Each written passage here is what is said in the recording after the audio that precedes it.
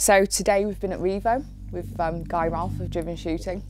I brought a ladies team up here today. It's a beautiful place. It's got beautiful terrain, beautiful topography. I thought the ladies would really enjoy a day here. First time we've ever really done a full team of all ladies. It's lovely to see all the ladies out, and it's nice to see that there's plenty coming through the ranks. Talking with Rachel, there was just a huge opportunity to get involved with ladies shooting.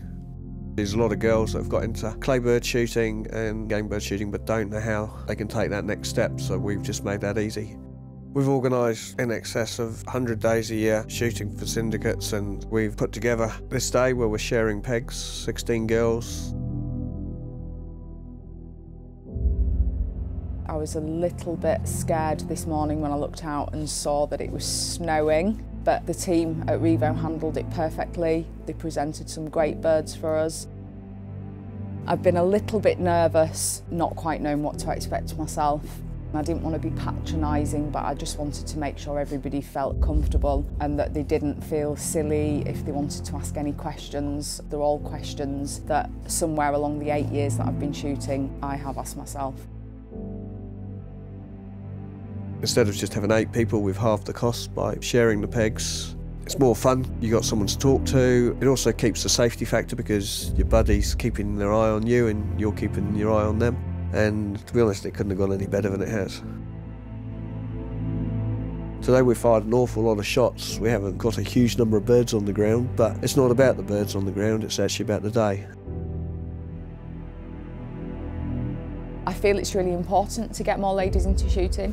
When I started shooting myself and there weren't many ladies in the field, and now it's not uncommon to go join a team of guns and there to be a lady shooting, whether it's a wife or someone's brought the daughter to have a go. It gives the sport a friendlier, more inclusive face. When people see ladies enjoying shooting, it opens the sport up to a lot more people. Game bird shooting's my passion, and I see that for the future of the sport we've got to be inclusive, so we've got to bring in youngsters, and we've missed half the market. On so many days I see a lot of guys who are in the later years, and we need to get fresh blood in it, and girls just love it. I did get a little bit worried that perhaps the ladies thought the birds would be too testing, but not all. Game shooting has been seen to be a male sport. There's absolutely no reason that ladies can't get out into the field and be just as good as, if not better shots than the men. Running the day-to-day was important to me. It's something I'm really passionate about, and I just think it's a really, really important tradition.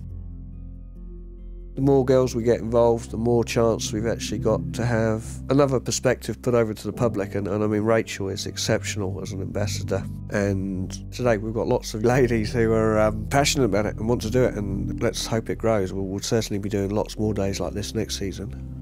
One of the main incomes of everyone who lives in Helmsley and the businesses around is supported by shooting.